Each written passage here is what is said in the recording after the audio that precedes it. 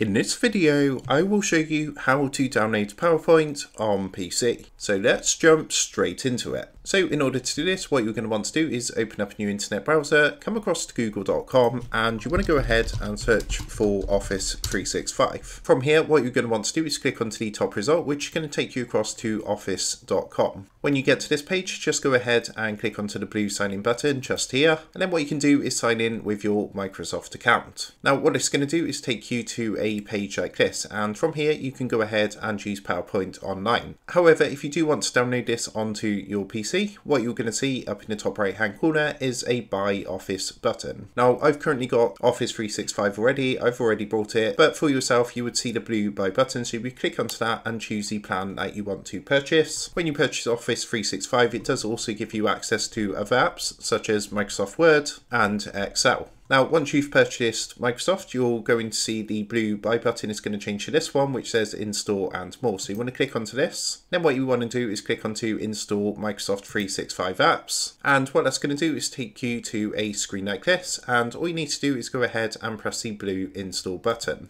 After doing that, what you're going to want to do is run the setup program, so you can find that in your downloads folder, and then it's just going to run through and download and install Microsoft 365 as well as the Office downloads onto your PC. So after Office 365 has finished downloading, as you can see we're here on my desktop, what you can do is come down to the search box at the bottom. Mine's not finished installing, but if you simply go ahead and type PowerPoint into the search box, you will be able to go ahead and use the downloaded version of PowerPoint. So that's how to download PowerPoint on PC. With that being said, I hope this tutorial did help you out today. And if this did help you out, I would really appreciate it if you was to consider dropping down below the video, leaving a like, and also subscribing to the channel. With that being said, I just want to take a minute to thank you guys for watching this quick tutorial, and I will see you in the next video.